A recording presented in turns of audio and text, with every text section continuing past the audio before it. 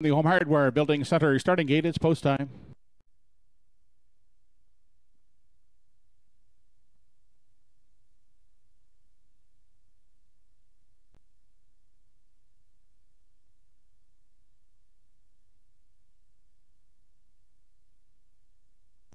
Tenth race, top of the stretch, has Privilege, Rise and Horizon, Well Did, American Risk, and Batter Up Hanover.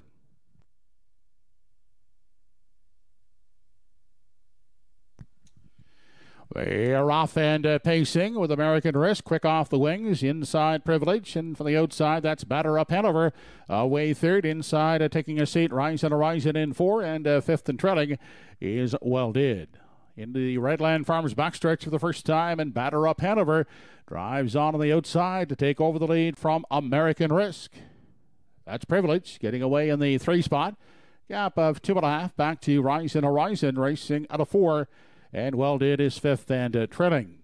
Seating arrangements are complete as the field heads single file to the 3/8, led by Batter Up Hanover. That opening panel was 27 seconds flat. It's Batter Up Hanover out by 2.5 with American Risk in pursuit second. Then Privilege looks at it from 3 in the early going. Back fourth at the rail, Rise and Horizon. And the fifth one is Well Did. No change. They're still single file as they make their way onto the lower turn. Out front, Batter Up Hanover is still the boss as they head on to the 5/8. That is American Risk getting the pocket journey. Privilege is pacing along third, fourth, and staying in as Rise and Horizon to the outside. Well Did from the back. 56 and 4 was the half. They approach 3/4. And Batter Up Hanover is still in control of the field. On the inside, staying in the pocket, American Risk. Gaining ground outside, Well Did up to third. Now looking to the outside, Privilege from 4. And Rise and Horizon is back trailing in 5, 1, 26 and 2, 3/4. Batter Up Hanover stepping it up on the front. Drawing out now by 2.5, 3. American Risk on the inside, second. Well Did is now back there, third. Then Privilege and Rise and Horizon on through the stretch. It's Batter Up Hanover to prevail here in the 10th race. Second is American Risk, and finishing a third, that's Well Did. Mile at 154 and 4/5.